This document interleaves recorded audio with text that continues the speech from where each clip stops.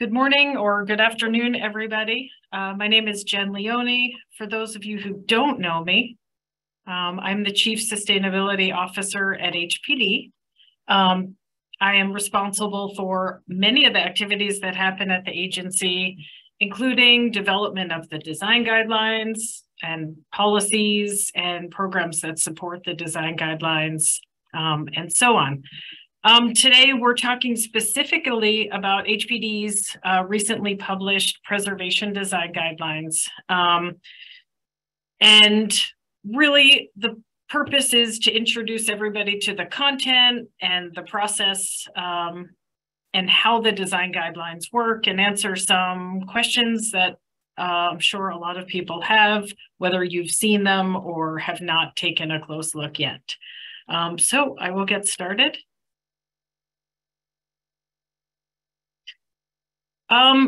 First, by means of introduction, HPD has committed strongly to decarbonization. Obviously, this is a really critical goal that New York City has been pursuing through laws and rules and policy, as well as New York State. In Mayor Adams' Blueprint for Housing, released earlier on last year, HPD made a very specific commitment to fast-track equitable decarbonization and beneficial electrification for low-income households. We are really committed to making sure that there is a just transition from a fossil-fueled economy. That is really important in the work that we do, and we want to make sure that while we are decarbonizing, we're doing it fairly for our residents.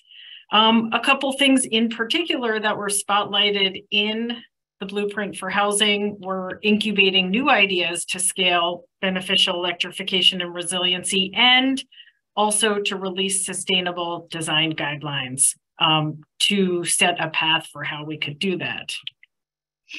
Our plan for decarbonization is a plan to ensure that HPD and all of our projects are complying with the city's goals of an 80% carbon reduction by 2050.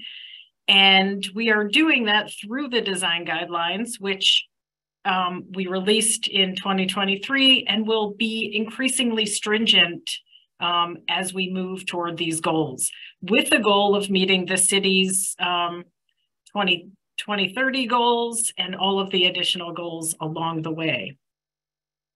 The outcome, as I mentioned, is a 40% reduction by 2030 and an 80% reduction by 2050. And this is noteworthy because affordable housing is treated differently under Local Law 97 in particular. Hopefully people have seen this slide or similar version of this before. We spent a lot of time trying to translate Local Law 97 and how it affects affordable housing. And our design guidelines, I just realized I'm going to turn off my video because I know it'll freeze. Our design guidelines are designed to ensure that projects can meet Local Law 97 compliance requirements. And just to break it down a little bit and remind people what they're all about for affordable housing, I will note there's links to most of these resources in our design guidelines and in this slide deck. So just take note of that.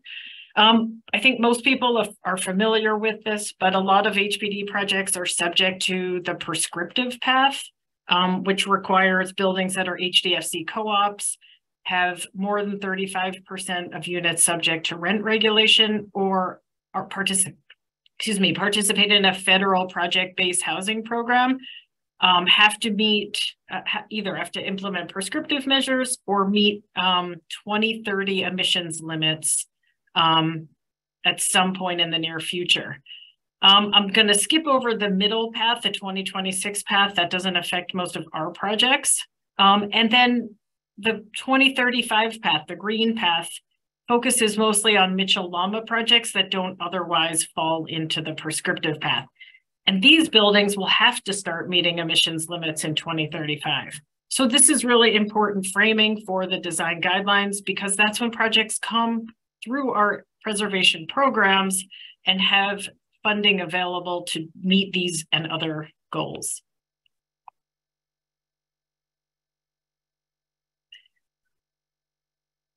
Just to kind of put everything into context, HPD has always had a fairly rich sustainability framework. If anybody's not muted, can you please mute yourself? Thank you.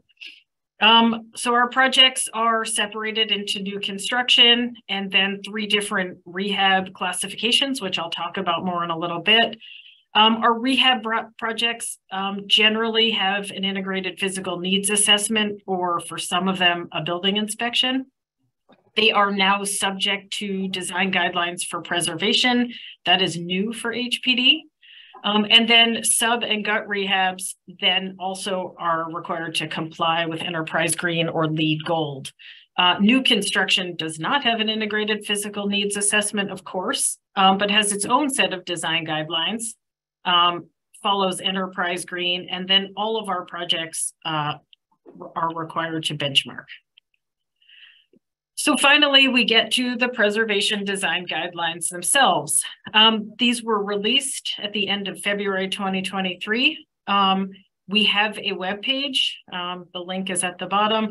There's a lot of information on the webpage. We're trying to make sure that it's very clear what the guidelines are about, who it applies to, when it applies, how to get all of the information, including the guidelines themselves.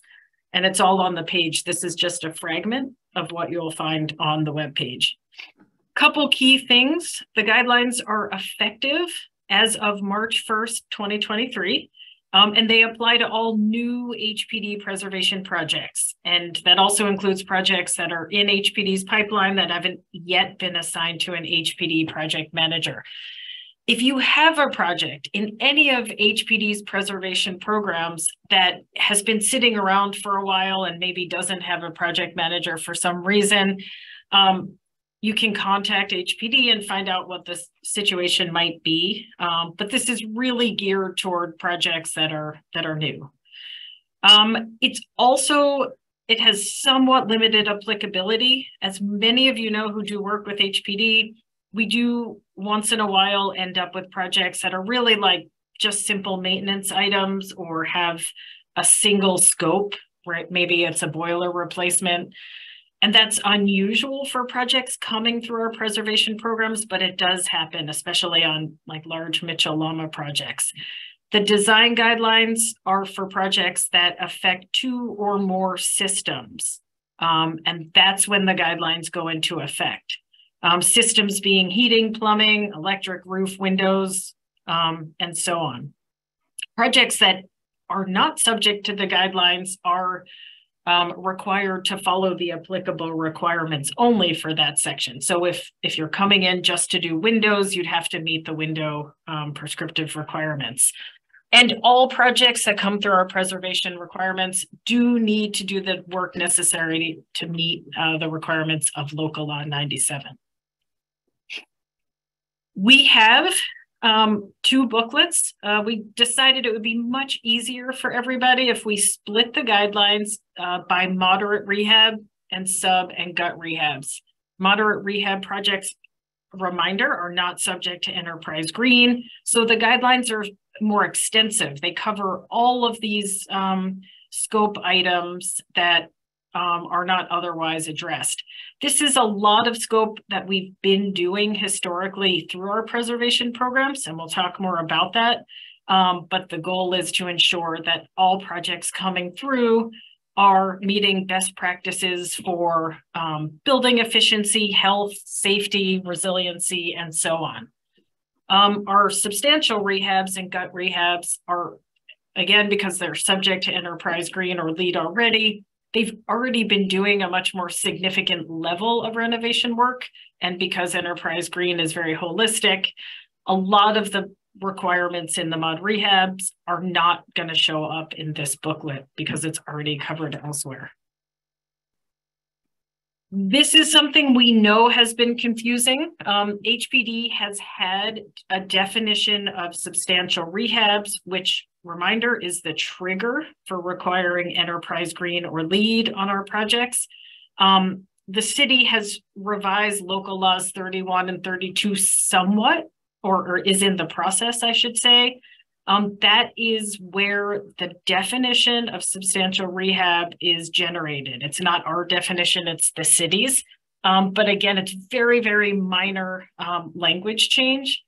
But the way we wanted to make sure this was very clear to everybody because it differentiates what path projects have to follow. As I mentioned before, a moderate rehab is a project with two or more, or that affects two or more systems, and isn't just simply a maintenance project. That is everything that would fall under the mod rehab guidelines. Substantial rehabs, on the other hand, follow the requirements listed here. So all three of these items must be included in the scope. A heating system replacement, and that is a heating system. It's not a boiler. It's the equipment and the distribution system.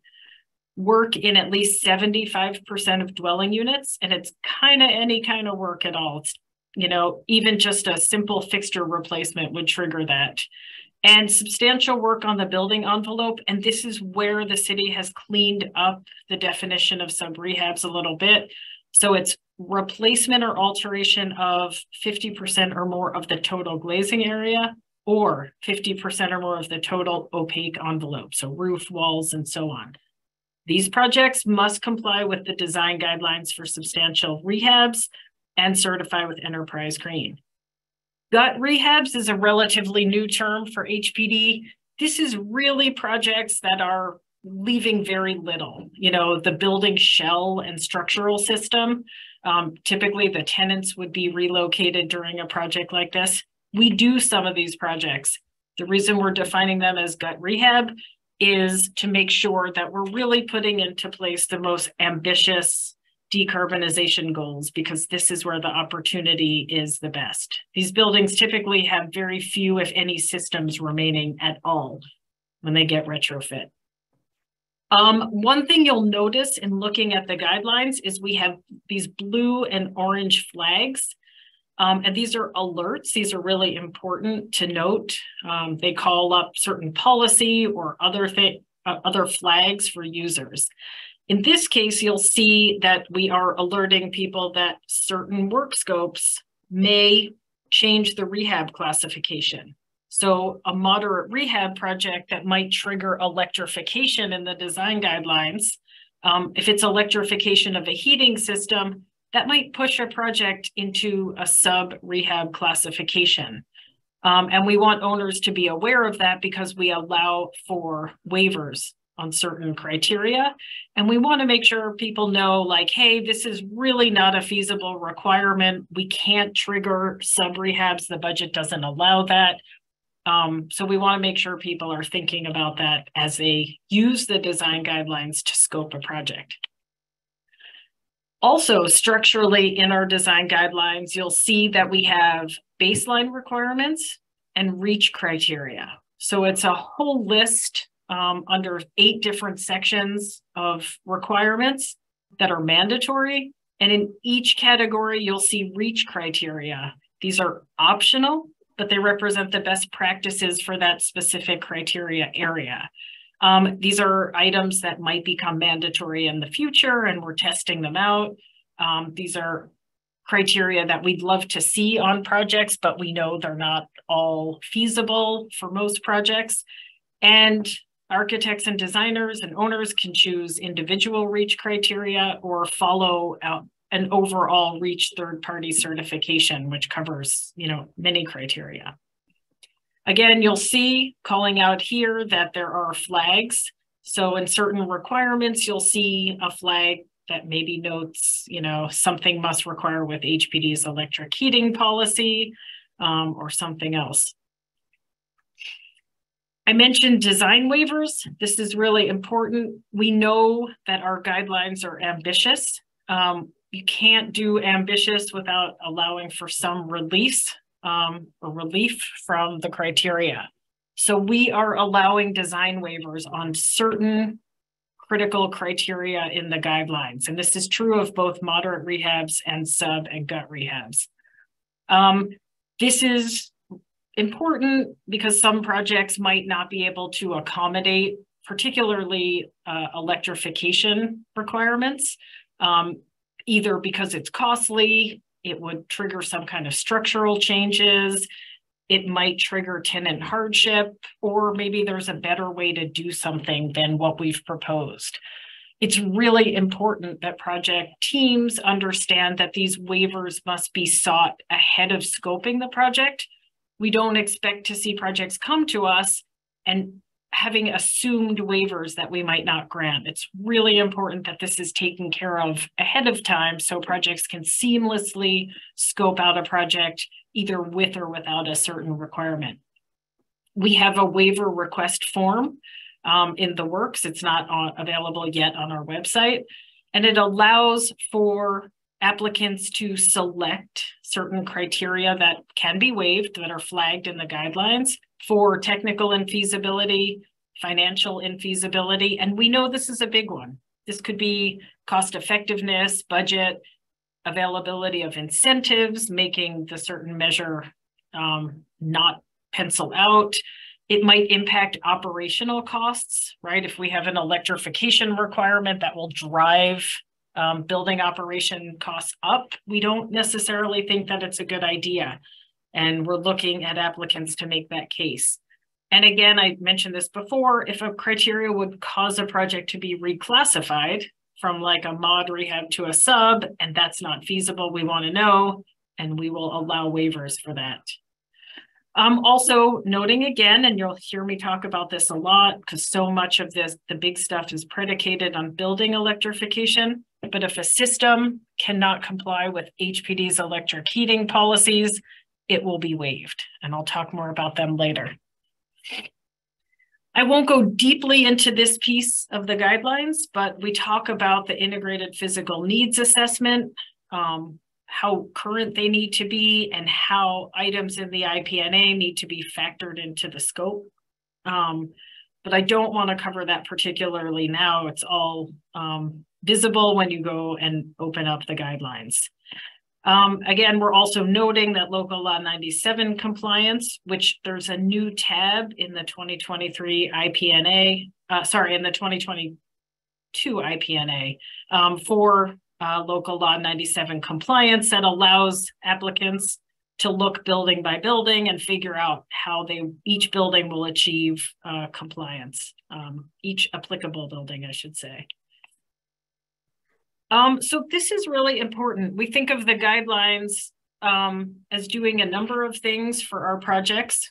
We're hoping that it increases transparency on what HPD wants to see for our projects. Up until now, our moderate rehabs haven't had anything like this, and we understand that it's difficult to scope a project if you don't know what HPD is looking for. Either you might overshoot or undershoot, and that makes it really challenging and complicated to design an appropriate project for our programs. We think the design guidelines will really help kind of set the standards, set the requirements, and make it easier to get through an HPD scoping process. But it's really important that folks use the guidelines to scope the project. This is a really informative tool. It would be really difficult to design a project and then come to the design guidelines at the end to say, all right, did I do it? No, look at this, look at the guidelines, look at them early and understand what's required of a project scope. That'll also help the project determine if any waivers are needed up front. Our flow chart kind of outlines how we expect people will use the guidelines. Obviously, the first step is the integrated physical needs or building inspection. But then we are really strongly recommending that, especially folks who are new to this, check and figure out which rehab classification is applicable to this project. Is it a moderate rehab or is it a sub or gut? Because that will define which scope items are going to be required. Some of that is iterative. As I mentioned, there might be something in the moderate rehab guidelines that push a project into a substantial rehab, but figure that out early.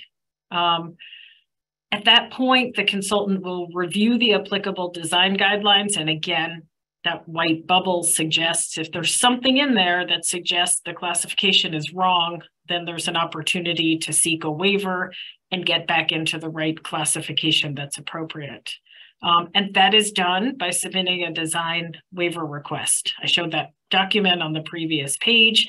And we're also offering applicants a chance to just have a pre-designed consultation request. So if you're an architect or an owner and you really don't know where your project should fall, whether electrification could be waived for a project or what your project should be doing, you can let us know and we can talk teams through it. We're hoping that'll be a really helpful new step in the process for rehabs. And then finally, once this is all determined, the consultant can develop the scope of work based on the needs outlined in the IPNA, as well as the requirements in the guidelines. So content, this is really important. What's in the design guidelines? Some of you on this call were participated in the creation of the design guidelines. Not everybody has. So I'm going to start with the section 1, the core requirements. And I realize now it would have been really useful to show you, and I'm going to skip ahead for a second. There's 8 sections in each version of the design guidelines, starting with section 1, core requirements. But since those are so important, I'm going to talk about them first. So there's a very parallel structure between the mods and the subs and the guts for core requirements. So for mods, first one is green building standard. And here you can see the baseline requirement as well as the REACH criteria under each section.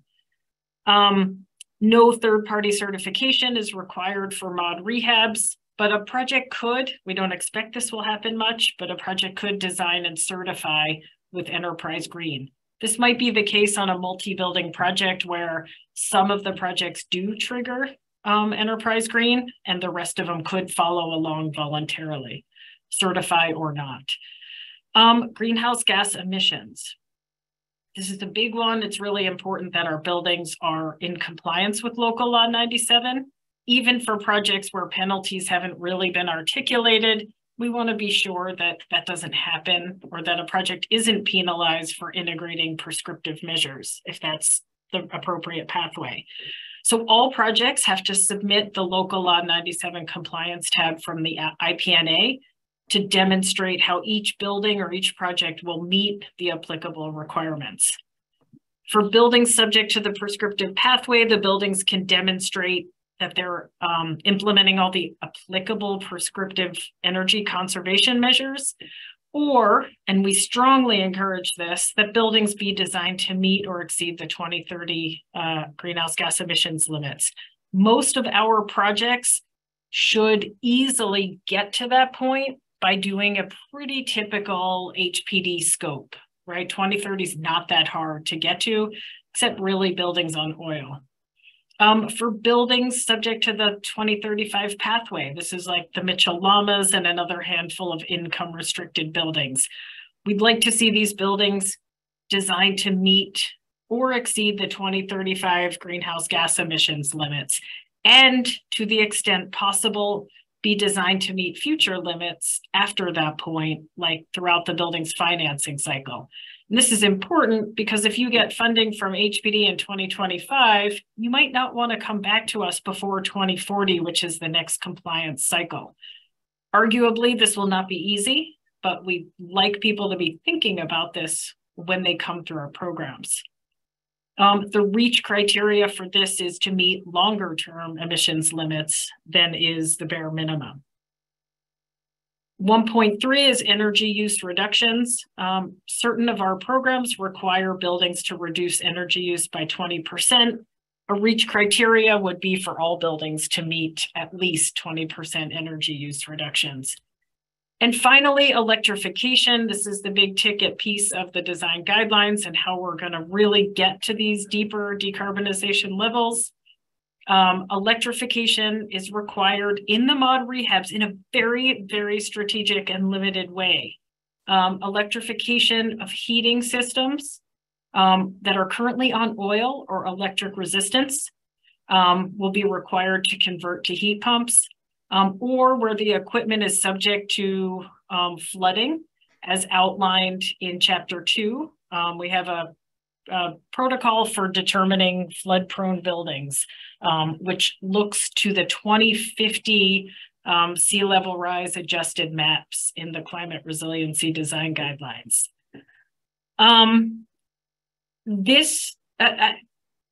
I feel like somewhere in the design guidelines, I think it must be in Chapter 3.1, we articulate that we only want to see electrification of heating if the building will be doing air sealing and replacing windows and roofs, or if the building already meets a pretty rigorous envelope that is, aligning with current code. We do not want to see poorly designed electrification projects.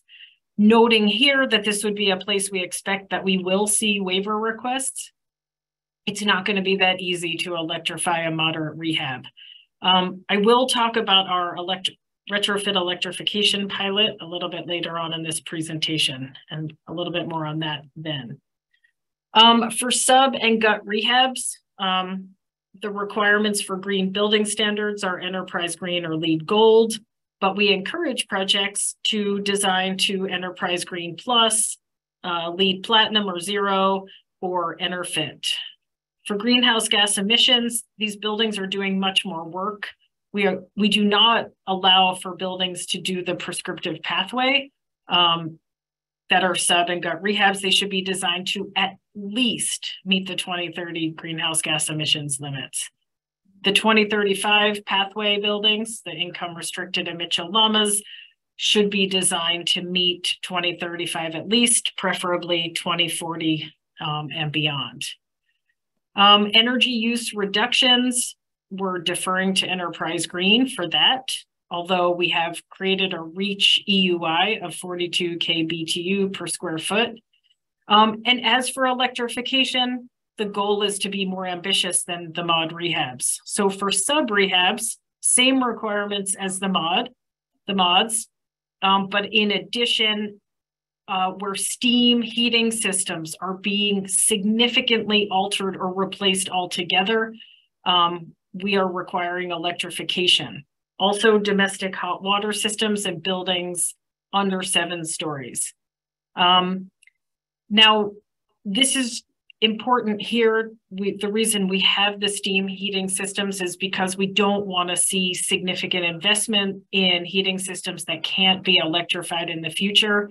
We do expect to see waiver requests for projects proposing a steam to hydronic upgrade, which could be electrified in the future.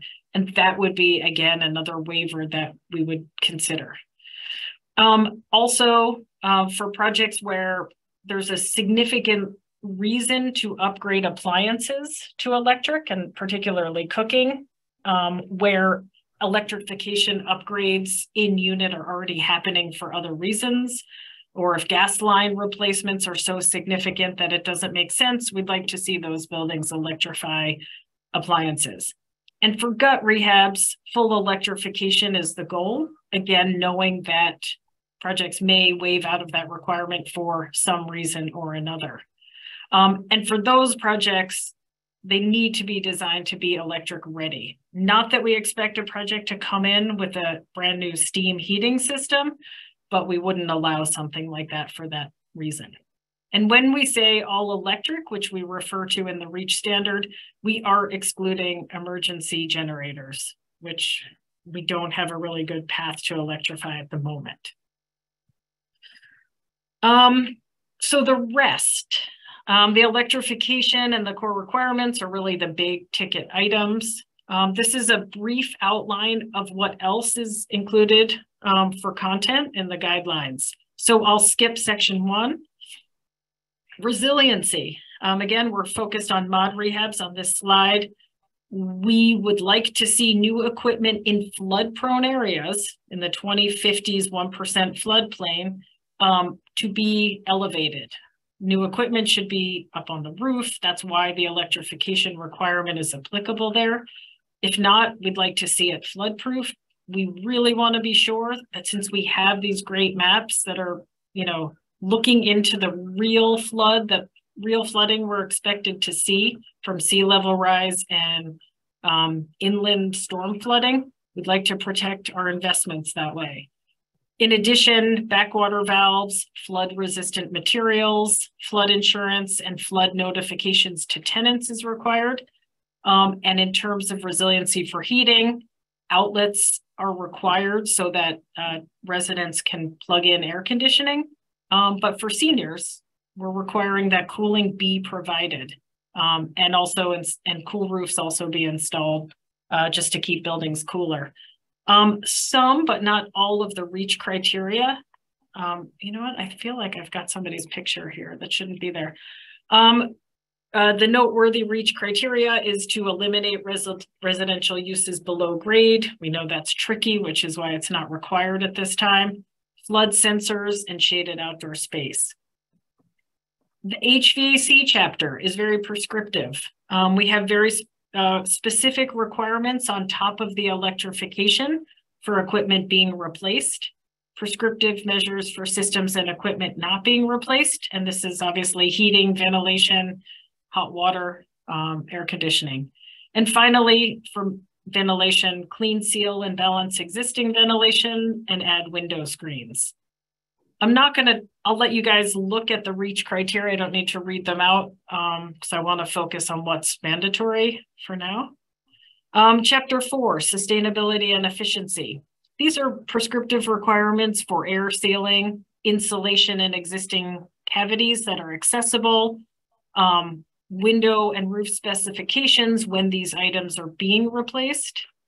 Same thing for low flow fixtures, common area and in-unit lighting improvements, common area lighting and sensors being mandatory because it's easy and it's a good idea, and a requirement for appliances being replaced. Now, again, these should look pretty familiar. This is what we've been doing for projects for many years, but not specifically on paper. Also, this is where we refer to HPD's solar where feasible mandate, which requires feasibility analyses for solar on all of our rehab projects, and where the payback is 10 years or less, solar should be installed. Health and wellness chapter has healthy material specifications. This is what we already have in the HPD rehab specs. Some requirements around waste management, as well as moisture and mold, pest management, and a smoke-free policy. And we've also outlined certain requirements for asbestos and lead. These are city laws. There's nothing new here, but it's just a reminder to folks when they're scoping what they'll have to be subject to. A chapter on accessibility and aging. HPD's projects have already required certain accessibility requirements to comply with city, state, and federal laws.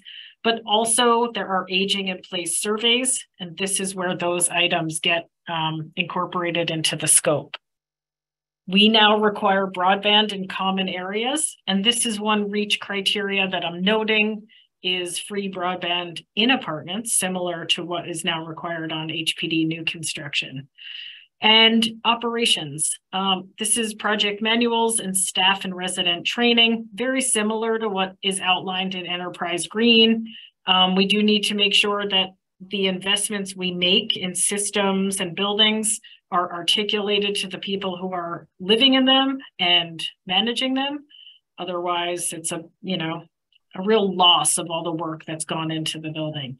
And finally, noteworthy appendix, we have a whole series of appendices, but Appendix A outlines very specific performance requirements for heating hot water systems, both electric and not.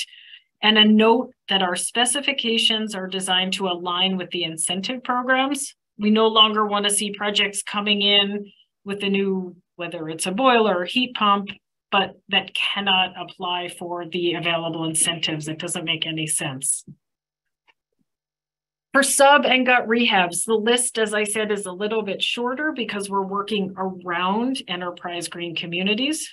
Core requirements I've already covered. Resiliency is very similar to the mod rehabs, except that we are requiring where space is available A place of refuge, which is a common area with heating, cooling, lighting, and so on, that has backup power for buildings with 50% or more seniors. This is important. This population is really at risk from increasing heat, and we want, to the extent we can, to protect them.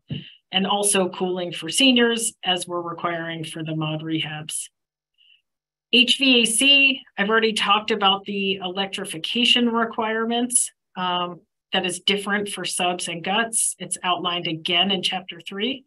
Mechanical ventilation is required, which most of you know who've worked on enterprise green projects. And then for the most part, chapters 4 through 8 are primarily covered by enterprise green with a few additional items threaded through that, we just want to make sure are integrated.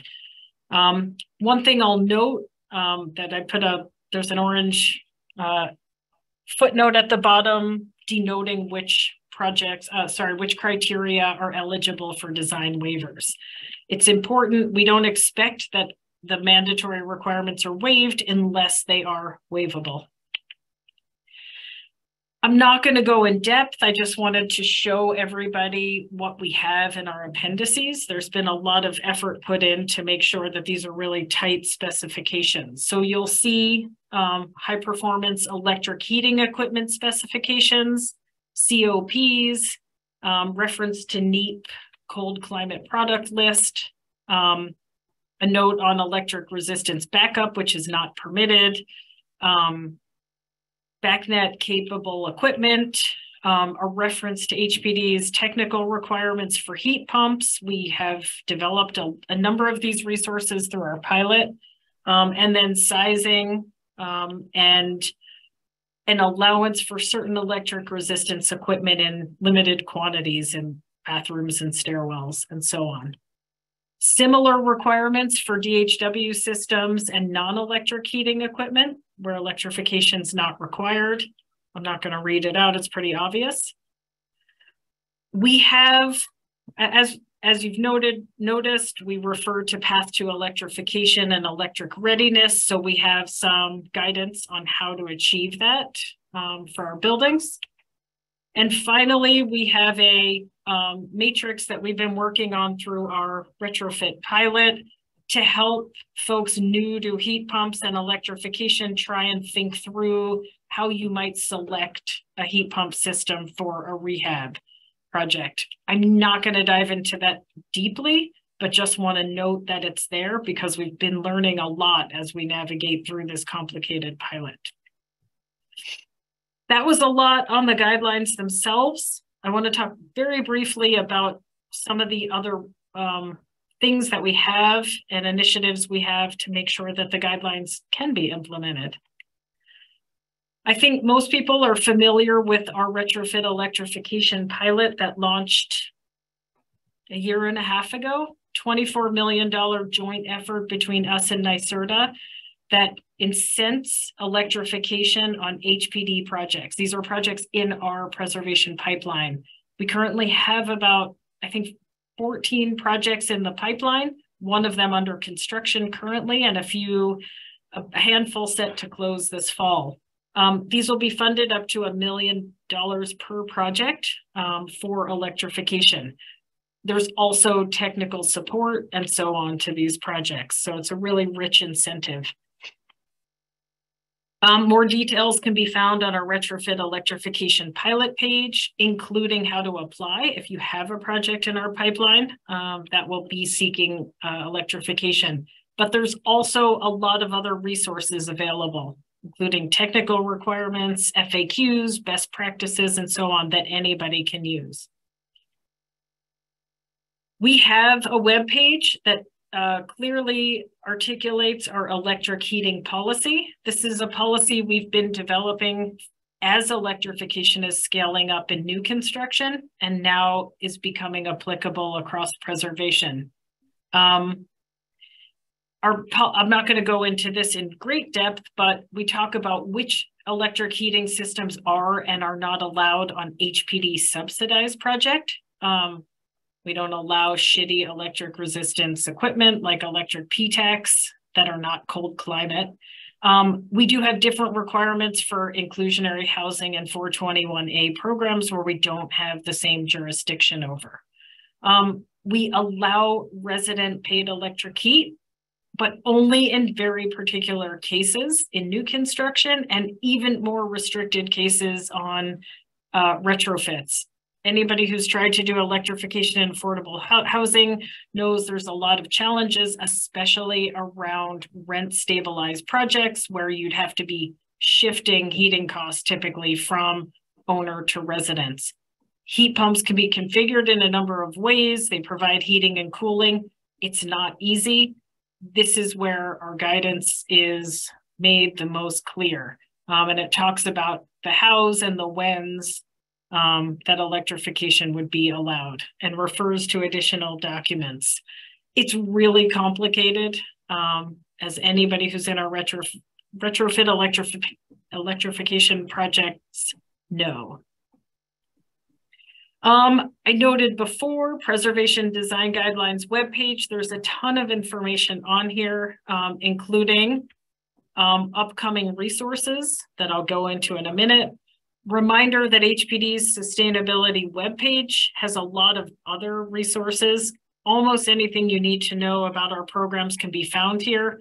Enterprise Green Communities, the protocols, the documents, the resources, Solar Where Feasible program, benchmarking program, Green Communities training, additional resources for architects and owners. It's all here. This is the go-to place. It's where pretty much everything you'll ever need to know is linked to. And finally, we have supporting documentation for the guidelines coming soon. We're actively working on the tools and submission documents that'll make all of this hopefully much easier for everybody internally to HPD and externally. So we've got design guidelines checklists. We know everybody wants to, leaf through our design guidelines book, which is really pretty and elegant, but it's long. We've created a checklist to help architects and designers scope the projects, make sure that they know in short form what's mandatory, what's waivable, and what's reach. Also, we'll require this checklist to make sure that the applicants are actually going through the full set of guidelines and including them where they're necessary and providing HPD with critical information about the projects. We've got the design waiver request. It's not up on our website yet, but this is the easy way to request a waiver and the only way to request a waiver. And finally, all projects will be required to submit a project summary early on in the game. This will be great to help HPD project managers understand projects right off the bat, identify if there's any red flags like project in flood zone, projects seeking waivers, projects doing electrification, and so on. And it's a really good way to help our internal teams understand what the project is all about. Not always easy if you're a finance person not used to reading architectural drawings and IPNAs. We will be creating some additional resources, things like how to assess if electrification will drive up costs for your project. If you're seeking a waiver, that might be good information to know. This is an example calculator that helps try and compare different heating systems to a heat pump with, different levels of envelope improvement. Also, budgets cooling, which might be useful for a heat pump project as well. A question I saw in the chat, we are working with Enterprise right now. We will be releasing in the very near future an updated New York City overlay so that our rehab and upcoming new construction design guidelines requirements are stitched together and very clear. We want to minimize conflict there and make sure that, everybody's on the same page and so on with that. Before I pivot over to questions, just wanted to thank everybody who's on this call who participated in this really elaborate and lengthy process of getting our design guidelines developed and refined. So thanks if you're on the call from HPD, NYSAFA or any of the other sister agencies. Really appreciate all of the work. This was a big deal. Hopefully it will change the way we do business across HPD. Next thing, it's not on here, but stay tuned.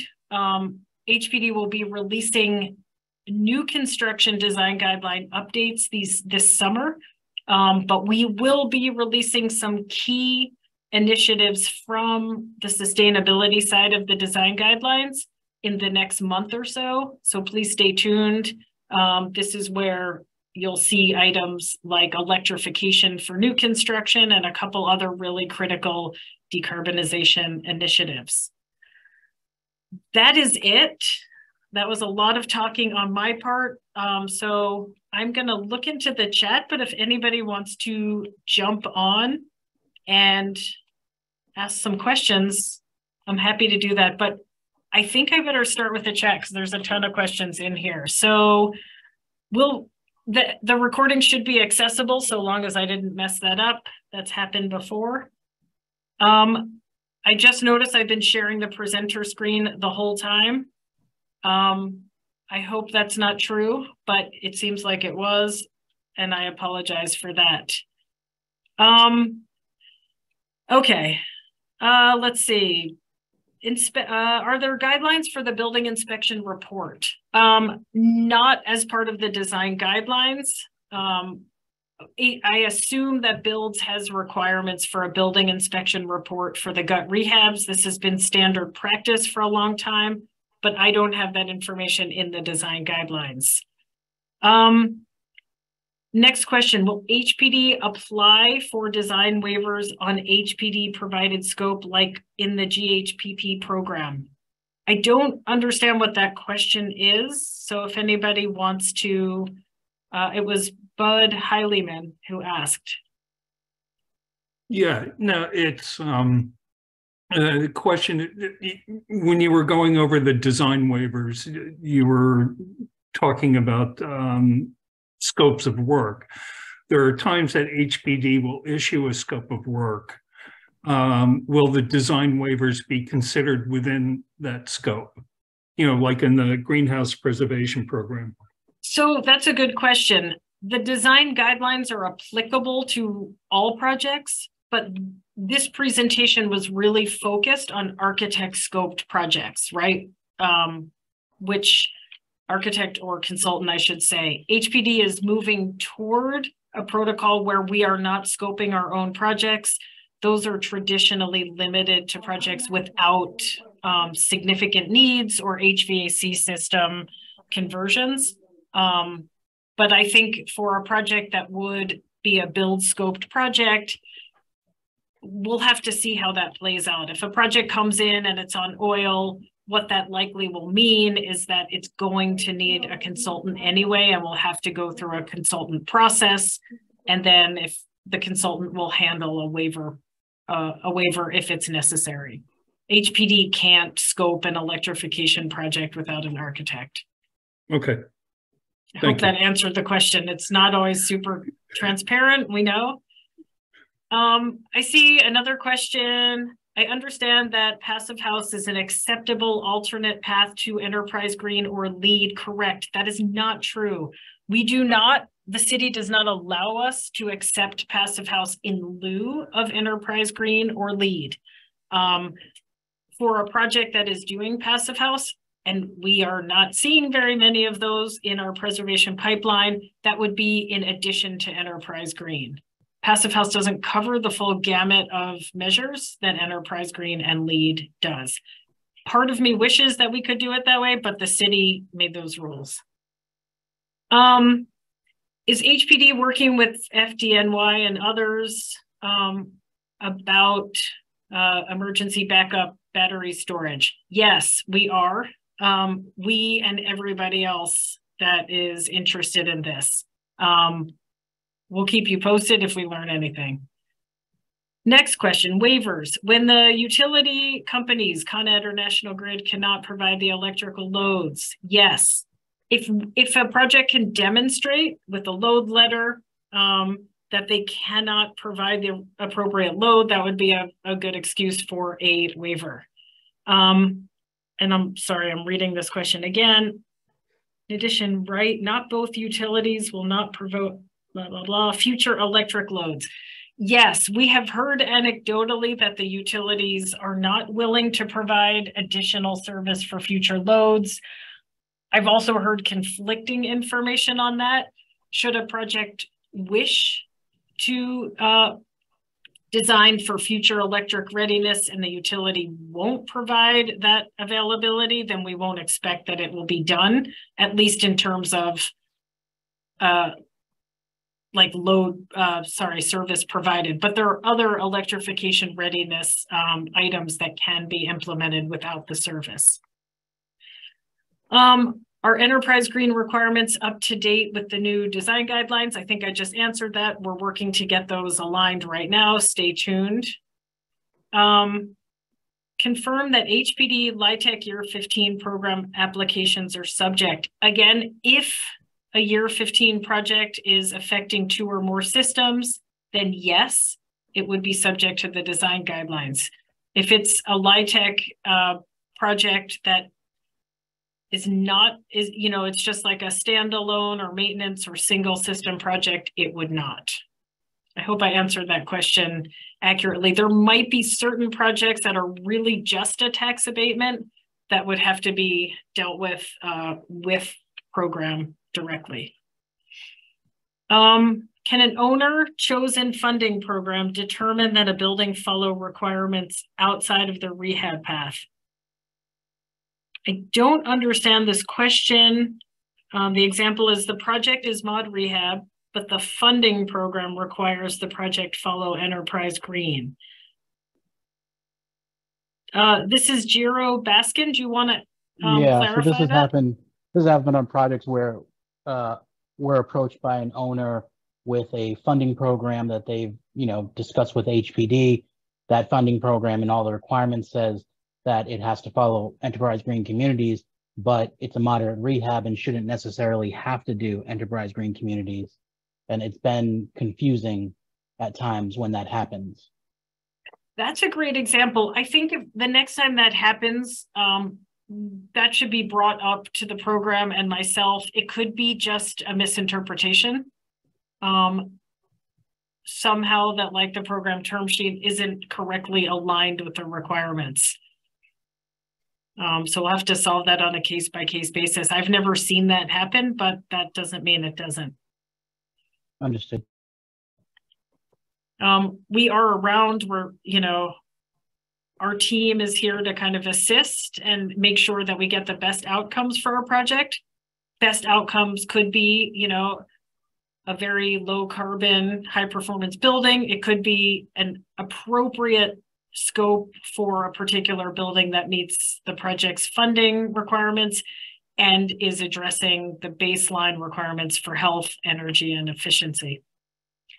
Any other questions? It's almost 2. I think I gave us an hour and a half, hoping we wouldn't need the full amount of time. Happy to stay here and talk one-on-one about any questions. If they're not, if people start to or want to take off from this presentation. Anything else? This is Jero again. I have another question related to builds. Mm-hmm. Is builds revamping in any way how they are reviewing projects and materials that are being specified? Because we run into a lot of issues where we use a form of master spec. We use, for example, a very typical white subway tile, but it's rejected simply because it's not a 4x4 inch white tile. And we're not really sure why, because it provides the same function, but our projects are being rejected because it's not following the HPD specifications that they would use for their projects. That's a great question that I can't answer, but I will make note of that and bring it to our builds team.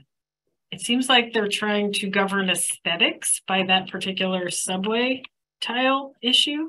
But I'll note that. And if anything comes up, again, can't promise that we can resolve all issues across the agency, but we can help advocate for things that make sense. Is there any, do you know if there's any push to update some of the specifications? Because the other issue we've run into is specifications regarding kitchen and bathroom sinks, which, because there's very specific dimensions and sizes and functions, and nothing in the industry can we find completely meets all of the requirements. And when we're being asked, does this material meet all of the requirements, we can't technically say yes. I don't really understand how people are getting around it or where they're finding these materials, because we've called a number of different things. Right. They don't match. That's a great question. Again, I know that the builds team is working on updating all the specifications as needed to align with the guidelines, right? We don't have all the heat pump specifications we need. I only deal with sustainability. However, I'll bring this up as an issue with the team and try and figure out if there's a better way to handle this.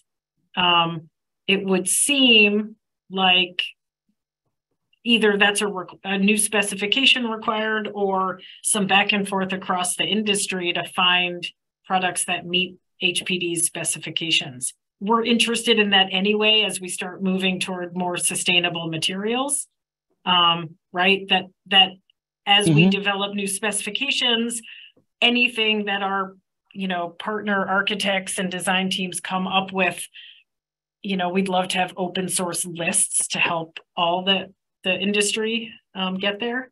But I'll see what I can do. I can't promise anything since outside of my jurisdiction. Understood. Thank you. We understand that it's not always 100% smooth to work with government agencies on this stuff, but we can try to make it easier.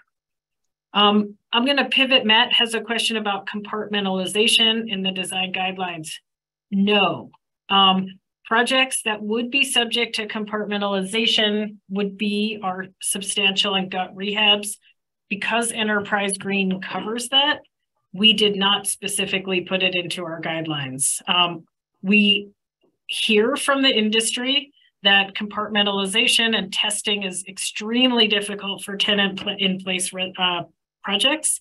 We're working with Enterprise Green to develop a prescriptive pathway that might skirt some of those complexities on applicable projects, so stay tuned.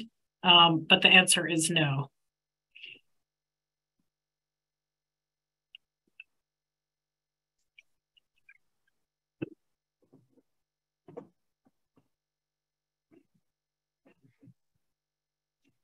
Anything else? It's exactly 2 o'clock.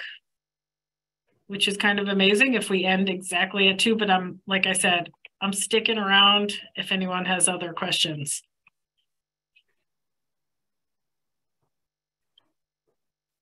I think nobody does. What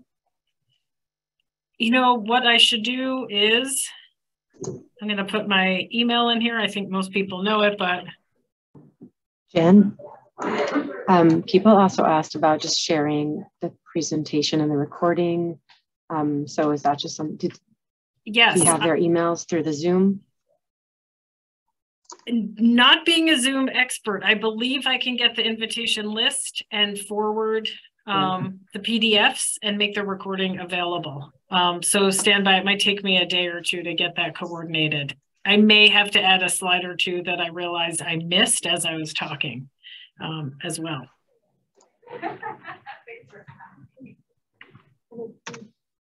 Anything else? I just put my email in the chat. Feel free to reach out. That's the best way to find me. And if anybody has any other kind of issues or recommendations, not necessarily to change the guidelines at the moment, but for anything else, let us know. Thanks everyone for joining. Look forward to seeing new projects come through the guidelines and widespread decarbonization of affordable housing. All right. Thank you. Oh, something else? Great. I'm gonna exit and stay tuned.